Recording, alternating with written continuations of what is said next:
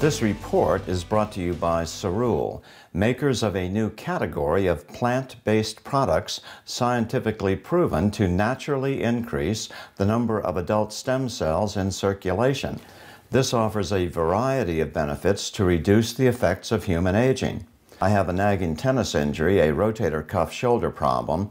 Surgery is pretty iffy, so I've been a long-time user of glucosamine products. They don't help much, but that has been my only alternative. So I gave it a try. The rep told me that it would usually take several months before any noticeable difference would occur.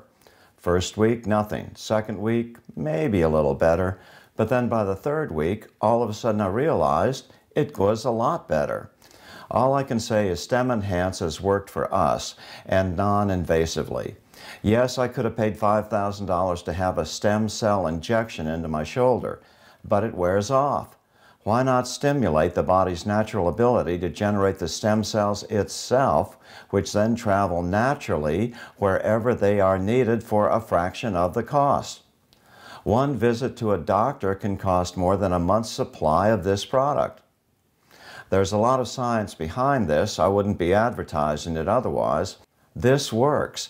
Check out their website at billstill.cerule.com. There's also a 30-day money-back guarantee on a single bottle purchase, so you can try it risk-free.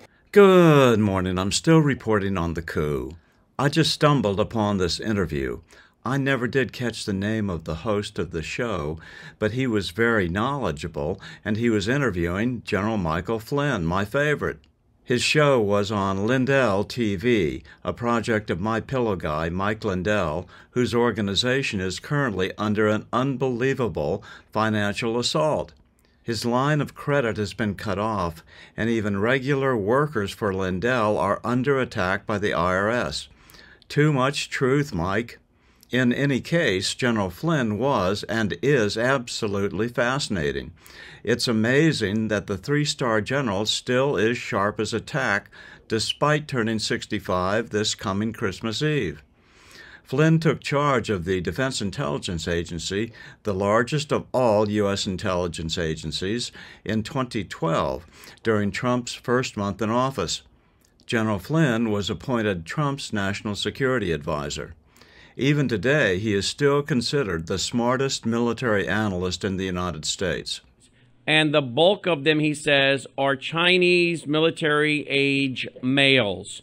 He says that some of our high-ranking government officials, you mentioned Mayorkas, actually visiting that site. This was taken about a year or so ago, and here it is today. So we can see we've gone from this size camp to this size camp. It's grown. He actually has been on the grounds. He says these shelters actually are very, very clean. They have bunk beds in them. There's other showering facilities. He says, though, the number of Chinese military-age males coming through here is very, very shocking, and our government is building it. His claim is that our government is helping to build an invasion camp, basically, for the CCP. And now here are the two pictures side by side, May 2023, April 2022, and you can see the growth of this.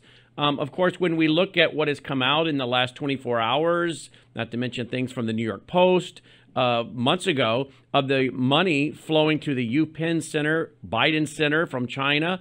Yesterday, we had Congressman Mace talking about the money flowing to the Biden family. Just incredible numbers. CCP, and we're thinking, wait a minute, have we been captured? Because I can think of no other explanation for why our government is so willingly working to build what seems to be. Well, let me just talk about those pictures. You can put those up side by side so people understand.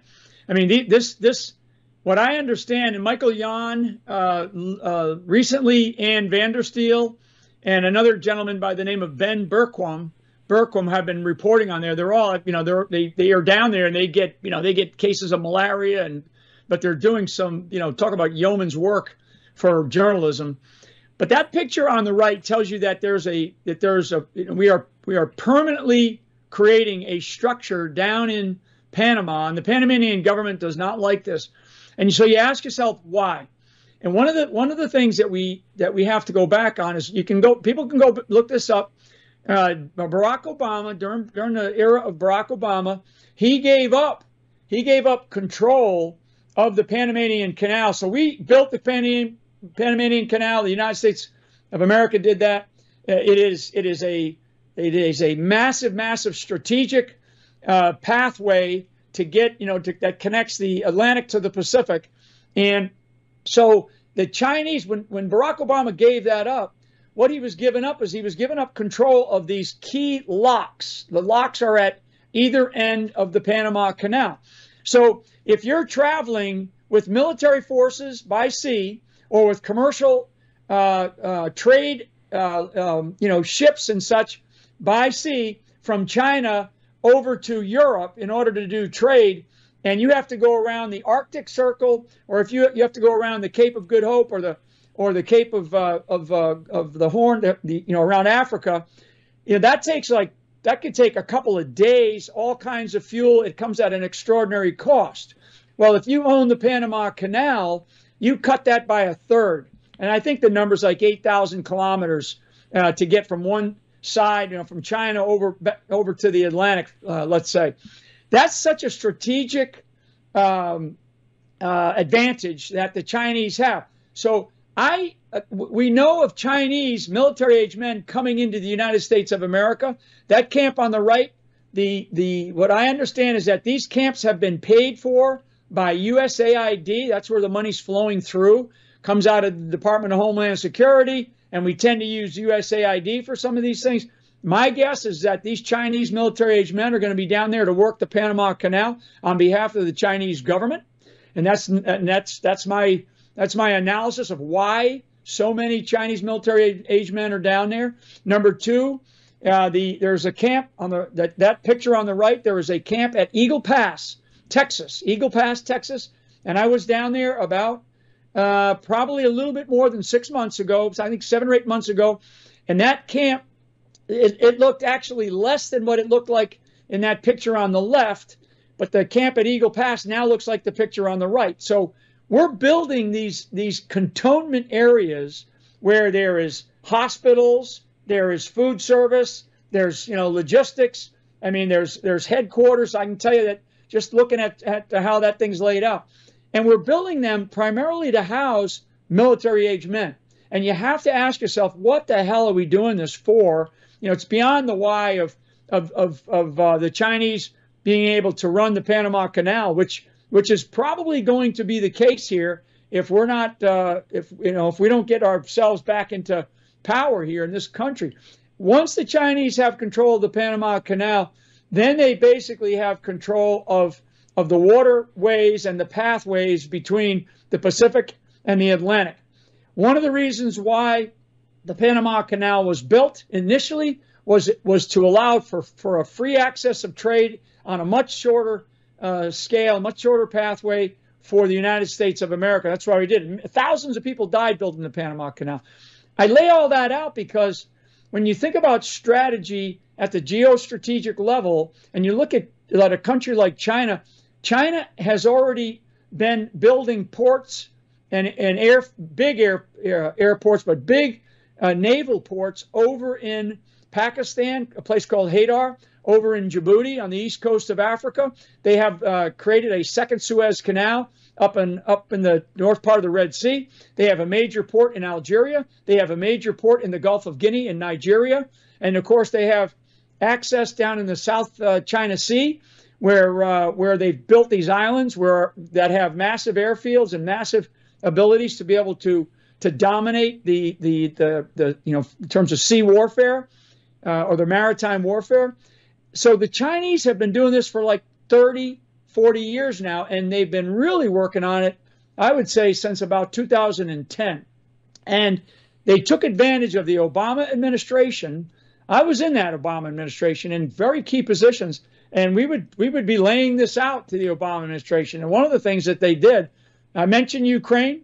The Russians attacked Ukraine in 2014. The Panama Canal was given up by Obama approximately that time. When I say given up, basically turned back over away from our ability to control it.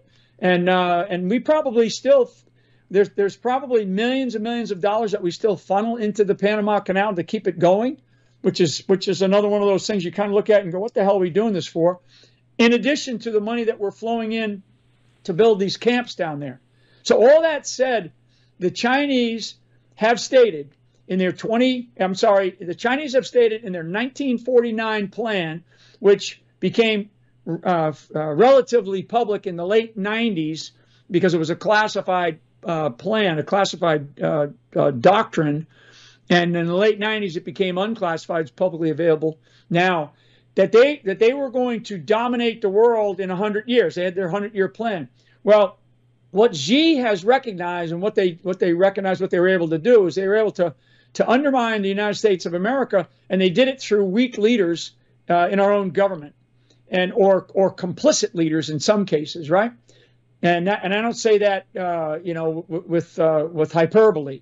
I say that intentionally because you say to yourself, why would we want to give up something like the Panama Canal? Why would we want to give in to what the Chinese are doing over in the South China Sea? Why would we want to give in to or not stand up to the Russians, during the time that they were lining up, I mean, literally all kinds of forces on the Russian border, and there was a dialogue going on at the time, and we knew what Putin was going to do. All the United States of America, Obama had to do is stand up to him and say, not on my watch, right? This is what Trump did during his time in office. So again, that landscape of geopolitics and geostrategy, it provides China the advantage. It gives them the advantage. So if you talk about, third, fourth, fifth, sixth dimensional chess and the various moves, chess like that doesn't happen in a sequential way.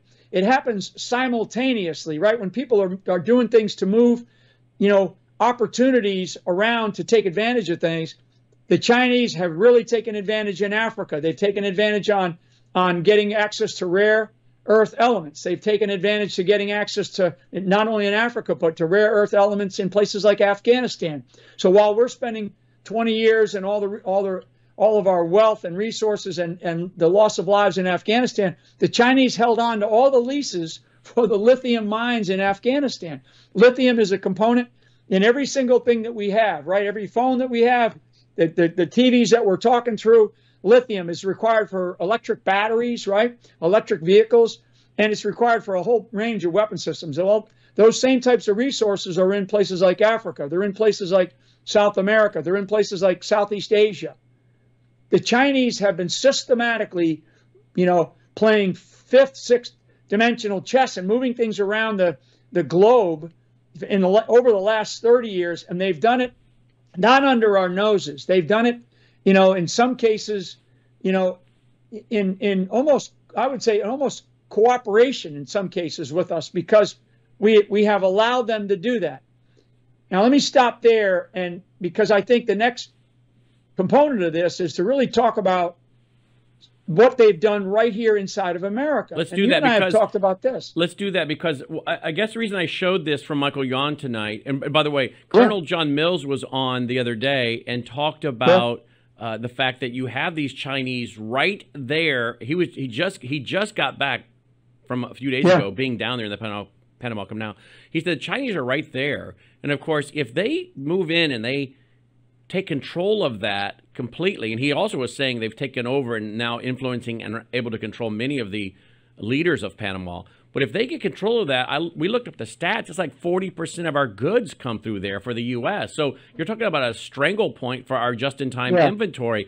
But I bring all this up because if we are watching a planned collapse of the U.S. or a planned military invasion, whether it's by Iran, we have reports from Todd Bensman that lots of Iranians are coming through Venezuela. Venezuela is helping them get fake passports and get into the U.S. So you've got people coming from Afghanistan, a lot of his Muslim nations where these Islamists are very much interested in jihad.